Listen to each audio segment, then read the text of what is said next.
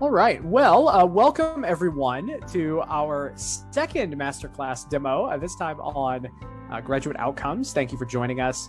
I know some folks may have been in the previous session, so we'll keep moving from there. We'll do a small overview of the data as we get started, just to provide some context for new folks who might have missed the previous session. So we'll begin with that in just a moment. I do see the poll results here being shared. So it looks like most folks either have never logged in or understand the basics of graduate outcomes. And we have at least one person who's proficient and able to instruct their colleagues. So awesome. Maybe that person will even answer some of the questions in the chat. Should be fun. Just wanted to remind everybody that I've got a couple of colleagues here with me, Aaron King and Rob Ganaway. They'll be helping to moderate the chat questions as they come in. What we'll be doing is providing a walkthrough of the platform first, and then we'll save some time towards the end to talk about use case and some of the various ways you might use it. And then after that, we'll have some Q&A. We also have the office hours at 3:15 today to talk about everything in a bit more deeper context. So if some of your questions are more institution specific, we're happy to engage in conversation with you at that time. So I am, like the previous session, going to turn off my video now since I'll be looking back and forth, and I know I will distract myself if I see my head turning. So I'm going to turn that off and go ahead and share my screen. Aaron, can you give me screen share access? There we go. Perfect. So hopefully everyone can see my screen at this point. As mentioned previously, we have a pretty expansive data library. We've got over 130 million individual profiles from individuals all across the United States, all from publicly available data sources. And so this database of final profiles is what's feeding all of our tools, including the student platform, which we just looked at, and graduate outcomes, which we'll be looking at in a moment. All of the data that we have, again, from these public sources goes through extensive validation, data processing using machine learning and advanced techniques to ensure that we've removed duplicates or really updated and gotten the most current information that we have access to for our individual profiles. This information is then available in a variety of outcomes around name, age, gender, salary, location, degree levels, employers, job titles, skills that are particularly important to us, and we'll be talking about skills in the graduate outcomes table. So we're going to go a little bit more in depth in this later in the week on Wednesday. So if you're interested in learning more about the data, we're happy to kind of engage in that conversation on Wednesday. I'm going to jump over to our graduate outcomes dashboard. Much like the previous session, we're going to be focusing on Michigan State University. So we'll be walking through the outcomes for Michigan State here. And so, should you have any questions about your specific institution, we're happy to engage with that in the Masterclass office hour sessions, or feel free to send me an email and I'm happy to connect with you one-on-one. So this environment that we show, the outcomes dashboard, you have the ability to add folks from your institution to this. We do include a kind of a team management platform, so different folks can have access to this.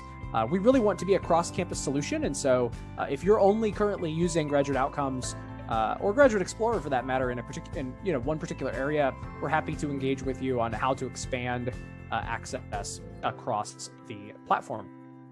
Everything that you see here on Graduate Outcomes is highly interactive. We can zoom in to the map, it repopulates down to the census tract level for our graduates. Everything you see is clickable and filterable, and so that's very helpful as we explore the data.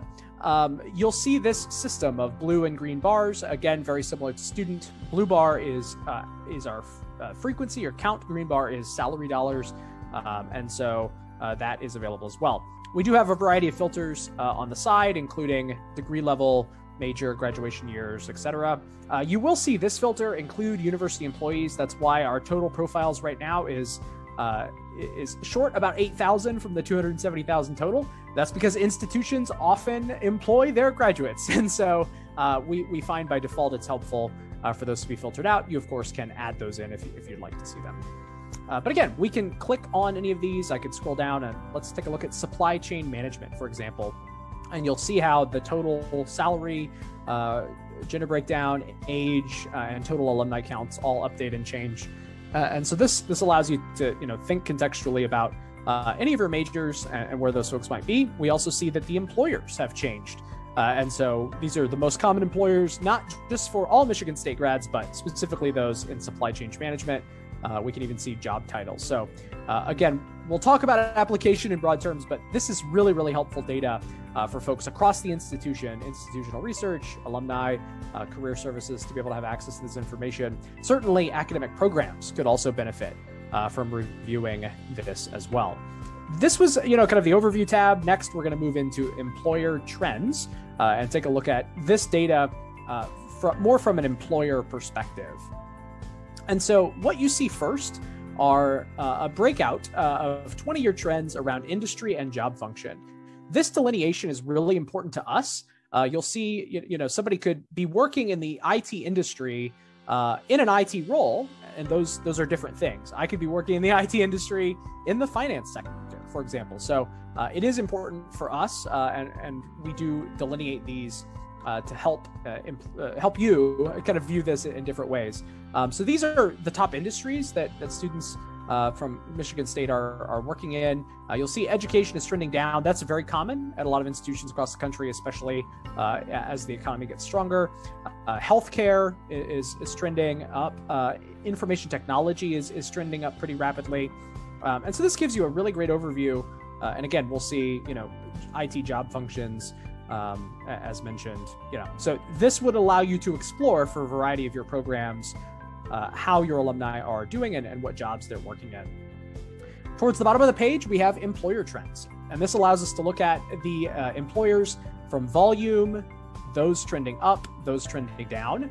And this is fantastic data, especially for folks engaging in the the employer relations side, to be able to see who are the top employers. And often this is very powerful data for that team to be able to engage. We see Deloitte here has fallen off a little bit in recent years for Michigan State. Is that because of a turnover in recruiter, or is that because Deloitte has changed locations, or what that might be? As mentioned about skills, this is really kind of a key component for us, and something we always want to explore. Kind of over these 10-year charts, and what we can do is actually benchmark the skills. So again, we're talking about Michigan State. We see Michigan State is the second highest employer for folks at General Motors. And we see the skills alignment. This is particularly helpful when we look at filtering by major. So now I'm looking at mechanical engineers from Michigan State versus the actual employees at General Motors who are in this mechanical engineering category. So we'll see this, direct alignment of skills, and I could actually hover over to get more context. But these top skills: engineering, automotive work, automotive engineering, manufacturing. Again, phenomenal data and phenomenal tools for any program to really think about how are we aligning the curriculum of mechanical engineering with the skills required at General Motors or any other company that's available in the chart. This is also super helpful for career services, because as you're talking about skills with your students, you could review and kind of have this information and even facilitate workshops or activities around some of these concepts as needed, or again, direct students to the student platform to get some digital career counseling on these topics as well. If folks want to see this, kind of looking at this list, we of course could click over and see how this is different at other locations. So you see, the lists of employers are different. The skills required here now at Quicken Loans versus General Motors are obviously very different. So very beneficial for folks to kind of think through this. Certainly, we can hone in on just the business management students at Quicken Loans to kind of get an understanding of how the skills might be different in those different applications. If we want to talk a little bit more about skills, we can actually go over to the skills tab and take a look at all of the skills information here. and really explore this, in a very nuanced way. So we're looking here, commonality, relevance, and salary. We talked about this in the student platform. It's also here. Commonality, these are the most common skills for Michigan State graduates. Relevance, the most sort of unique skills to Michigan State graduates. And of course, salary, what skills lead to the highest salary outcomes for students. Looking at this for all graduates is not particularly, or not as sort of maximized as helpful as it could be. Really, this gets super interesting when we look at this by a particular major.